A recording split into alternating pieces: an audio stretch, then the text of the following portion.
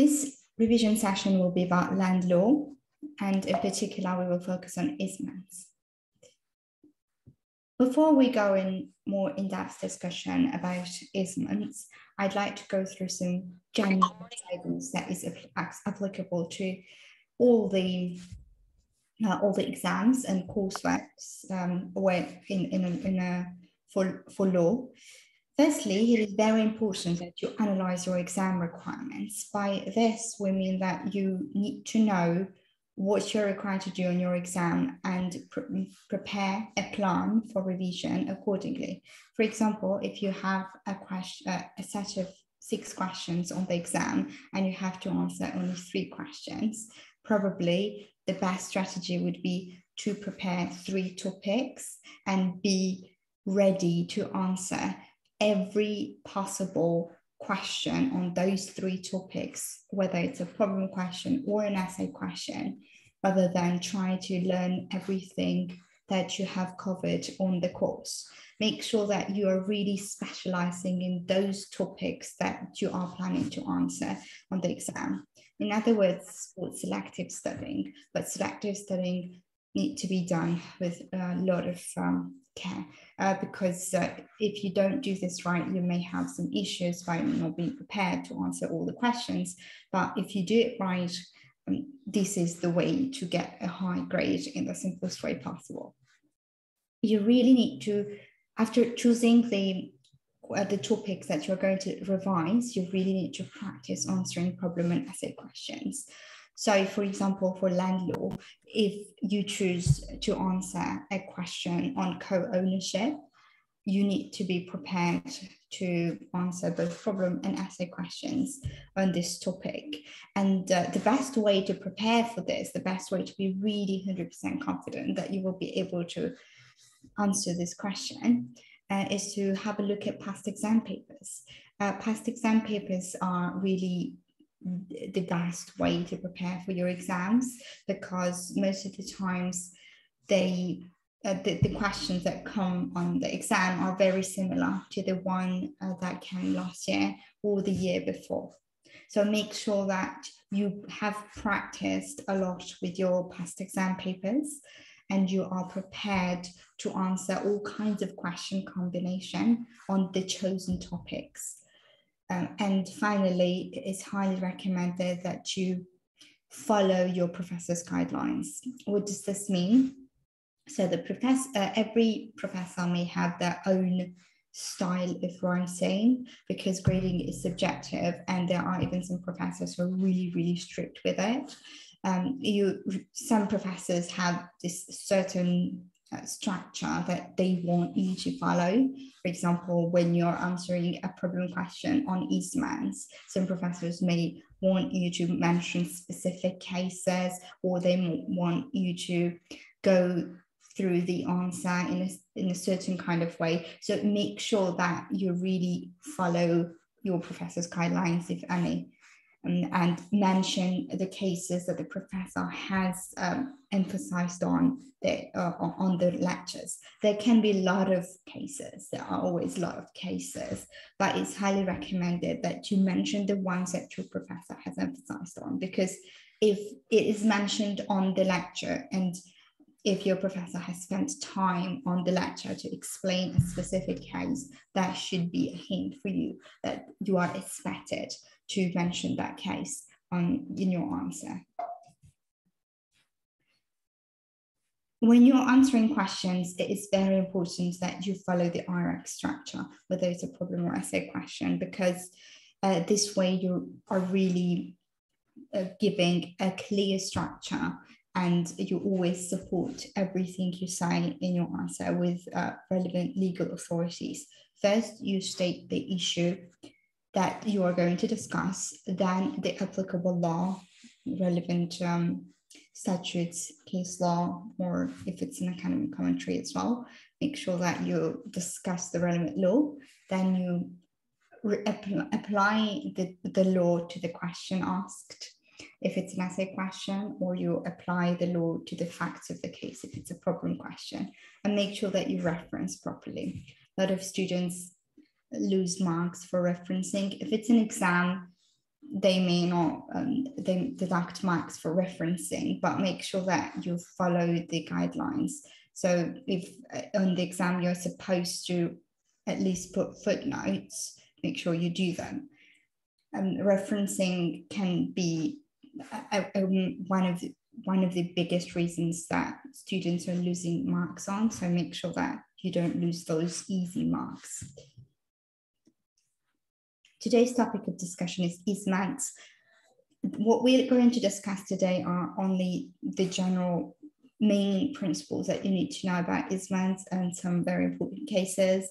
We will also give you an example problem question and show you how to do the IRAC structure, but it is highly recommended that you go through our notes, because we're only giving you a very short overview of Easements, and you really need to read the full document in order to have a full understanding of all the cases that you need to know and all the legal principles that you need to know about Easements. Our resources should be used with your lecture slides. If you read both, that is the best way to give yourself the best chances of getting the first class. First, we start with the definition. Land easement is where a landowner allows the use of their land to another landowner for the benefit for that other landowner. The classic illustration is when one landowner says to his neighbor, "You can walk over my garden to get on the local train station." This is a classic right of way over someone's land, as it gives the other person an easement over their land. This is a proprietary right. This is very important for you to understand that this is not a personal right. If someone gets an easement, that means that it runs with the land and it's not a personal right that you grant to someone.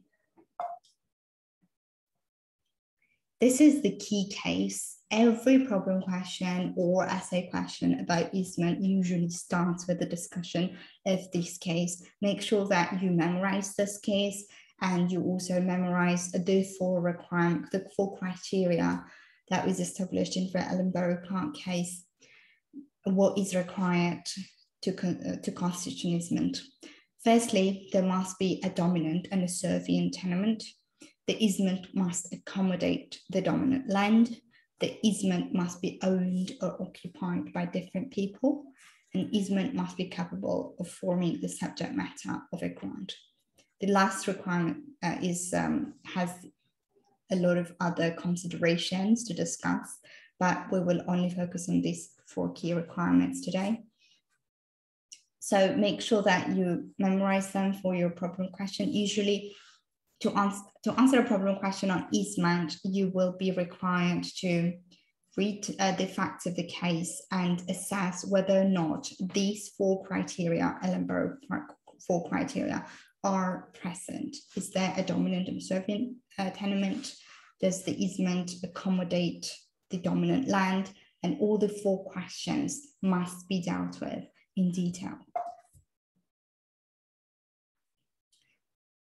The most important point of the first requirement is that there must be 2 landowners. This is quite easy to see on the facts of the problem question if there are 2 landowners.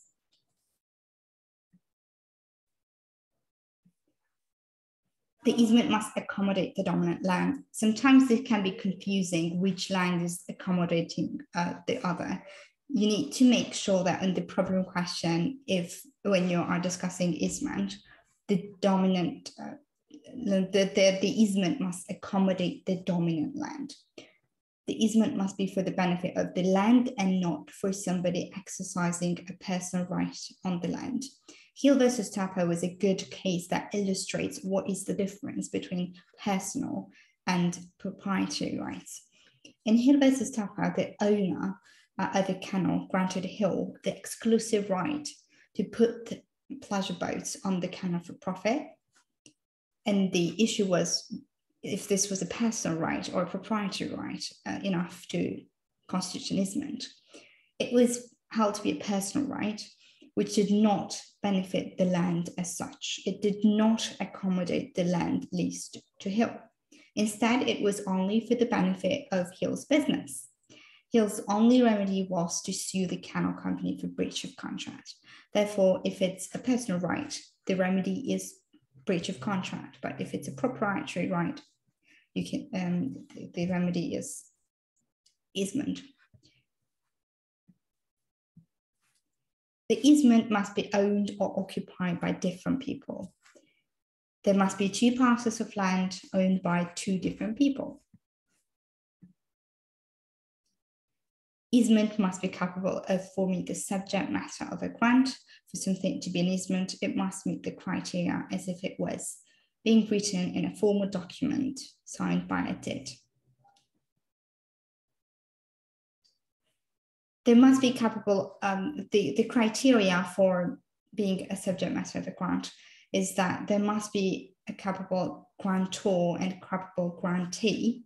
The easement must be capable of reasonable, exact definition. The easement must be within the general categories of established easements. The easement must not involve any expenditure by the servient owner, and the easement must not be so extensive as to deprive the servient owner of possession. Therefore, we first discussed the 4 criteria of Ellenborough Park in a problem question on easements. And after that, we discuss these criteria, whether or not there is a capable grantor or grantee. The most important here is if the easement is within the general categories of established easements. How do you know that? You need to go through all the cases that we have on easements and see if the facts of the case that you have in the problem question are similar to any of the cases where the court has already established that easement exists.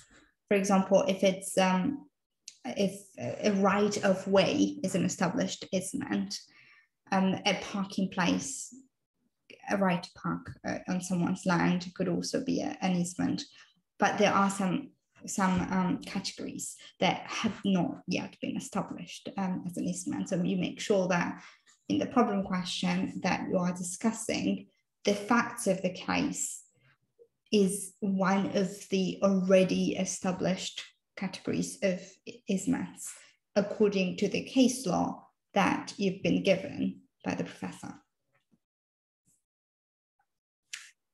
About capable grantor and capable grantee, the person granting the easement must be capable to do so, has to be a freehold owner of a property. So if he has to have a right to grant a proprietary right to someone else on the land in question. Easement must be capable of a reasonably exact definition. The right claimed as an easement must be clearly definable or defined. A case about this, Harris versus the Pina.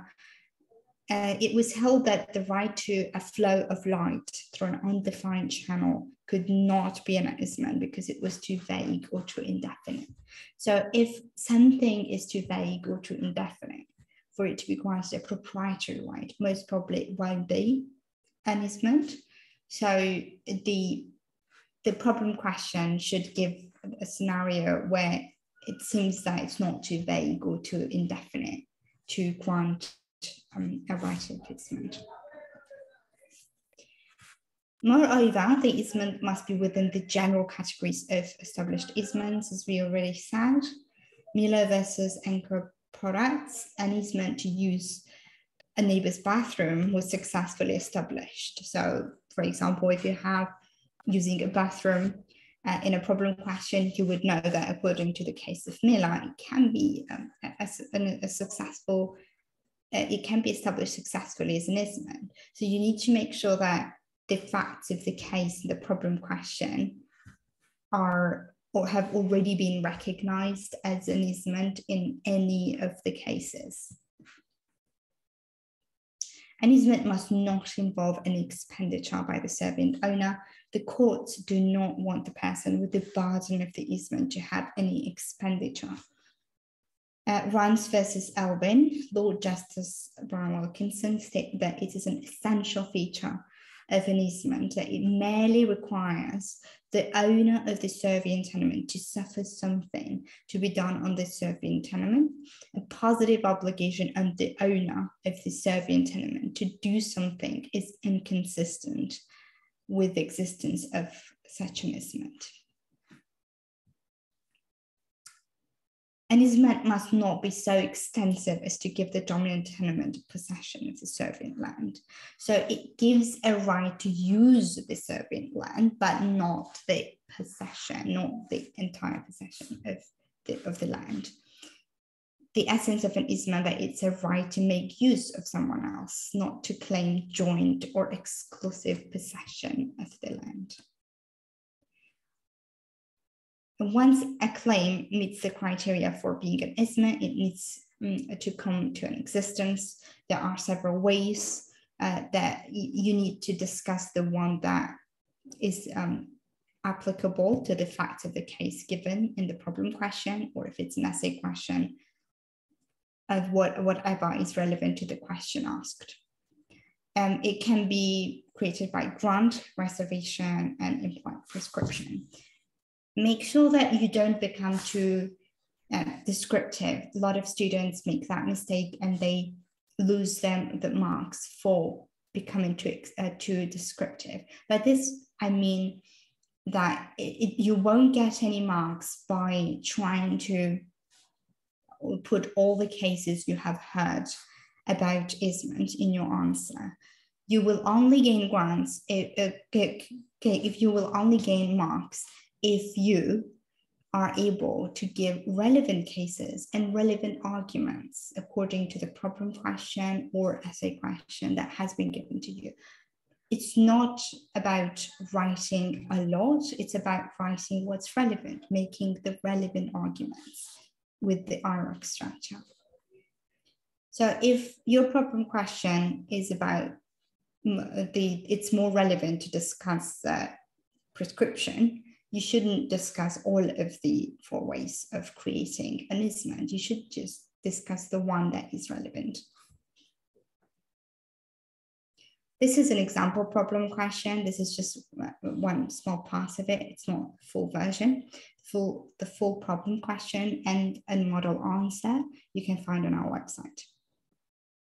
Hannah recently bought the registered freehold title 235 Cloudsdale Road, a large house in Clapham with a heated outdoor swimming pool. Soon after moving in, Hannah received a letter from Luca, who lives next door at number 37. The letter, which is accompanied by full document, states, 3 years ago, I agreed with your predecessor in title, Nancy, that anyone who holds the freehold title 235 Cloudsdale Road must henceforth ensure that the driveway to 37 Cloudsdale Road is kept free of leaves and litter. Is this an easement? This is what you need to discuss here. Because if it's an easement, it doesn't matter that she did not sign this document. It is capable of binding the predecessor, the future owners of the land, because it's a proprietary right. It runs with the land. Even if the land is sold, it will still bind the future owner. We have a model answer to this question. This is just an extract from the question, but the full question, we have a model answer that you can see on our website. It's a 2-1, 65%, about 55% level answer. You cannot copy it. It will be academic misconduct if you do. You can just use it for educational purposes to just read and learn how to answer a problem question on easements. And it's highly recommended that you follow a similar structure. If you need help with a specific question, whether it's for planning the assignment or for doing legal research, I suggest you book an appointment, a tutoring session with one of our tutors who will be able to help you. As we said, when we answer a problem question on Easements, we need to always start with Ellenborough Park criteria. This is the starting point. You don't need to repeat the Ellenborough Park criteria a couple of times in the problem question, because most probably you will have different scenarios to talk about. You can just state the Ellenborough Park criteria, the 4 criteria, at the beginning of your answer, and just apply it to every scenario without having to repeat it. Here we just state what are the 4 criteria, and then we discuss the first issue, which is if Hannah must keep property 37's driveway live and litter free, if this could be an easement. This implies a positive obligation to clean the driveway. The obligation is included in a private agreement evidenced by document A between Nancy and Luca, and thus appears to be a positive covenant. There are evidently 2 pieces of land, property 35 and the burden land, and 37, the benefited land. So as you can see, we are applying the Ellenborough Park criteria to this case. We established that there are 2 pieces of land, 2 owners, and this is a positive obligation. P35's owner had a positive duty to maintain the cleanliness of the driveway. Positive covenants do not run with the land. This means that the obligation will not pass with the land to the new owner, Hannah. Nancy was bound, but Hannah is not. This is not possible in common law and in equity. So as long as you apply the criteria and cite the relevant authorities and make relevant arguments, you should be able to get a high grade. You can read the full answer at this link. You will receive the link as well as the recording of this session afterwards. Here is the recommended reading from us. You are highly recommended to have a look at our notes. We have notes on every topic that most of the times come up on LLB and other undergraduate law degrees. And make sure that you have a look at all of our notes to prepare for your exams. Example essays are also highly recommended for you to read, because this teaches you how you're supposed to answer essay and problem questions, and it shows you how you're supposed to do critical analysis. One thing is to know the law, and the other thing is to be able to answer essay and problem questions. It requires extra training and extra practicing in order for you to be able to apply your knowledge of law to the problem and essay questions. That is why we have our example essays on our website, because the notes are not enough. You need extra practice. Make sure you read them. Cases are very important for you to be able to know enough cases to form critical analysis, because your arguments have to be based on legal authorities, and usually these are cases, especially about easement. Easement is very heavily based on cases. Quizzes and flashcards are important resource for us, especially for the students who have in-person exam or who have timed exam, and they are required to memorize a lot of information. If you are one of those students who are required to memorize information, quizzes and flashcards are a very good way to practice, to make sure that you know by heart all the cases and principles that are the most important for the purpose of land law examinations. Now, how can we help? I'd like to say a couple of words about it. We have a team of content creators who are the best students and graduates and who have gotten high grades recently. They've been in your shoes. They know how it is, what struggles law students experience, and they've been successful. And we have structured all our resources in the simplest and most condensed manner possible to make sure that all the other students are equipped with the right resources, the right information to maximize the chances of getting high grades. They have notes, essays, tutorial videos, quizzes, flashcards, study and exam tips, and even interactive learning community where you can ask questions on our WhatsApp groups. If the resources we give you are not enough, we highly recommend that you have a look at our tutoring services. Tutoring services are more personalized support, where you book time with a tutor to have a one-to-one meeting on Zoom and discuss anything you may be struggling with, or on whether it's preparation for your exams or doing a legal research. Whatever you're struggling with, our teachers will be able to help you.